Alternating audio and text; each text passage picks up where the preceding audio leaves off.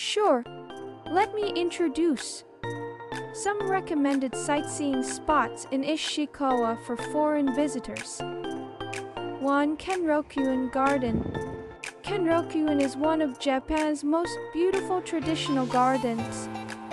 It features a stunning landscape with meticulously maintained trees, ponds, bridges, and tea houses. You can enjoy cherry blossoms in spring and vibrant autumn foliage. 2. Kanazawa Castle. Located next to Kenroku-en Garden, Kanazawa Castle is a historical site that dates back to the 16th century.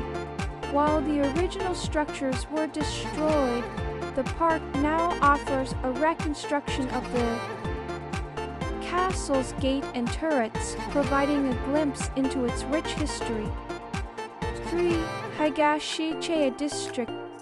This preserved geisha district is known for its traditional wooden tea houses, where geisha entertain guests with traditional performances.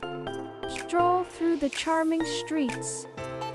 Visit tea houses and experience the elegance of Japanese culture. 4. Amacho Market.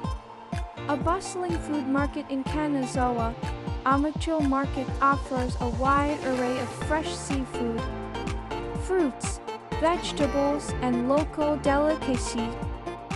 Explore the stalls, taste delicious seafood dishes, and immerse yourself in the lively atmosphere.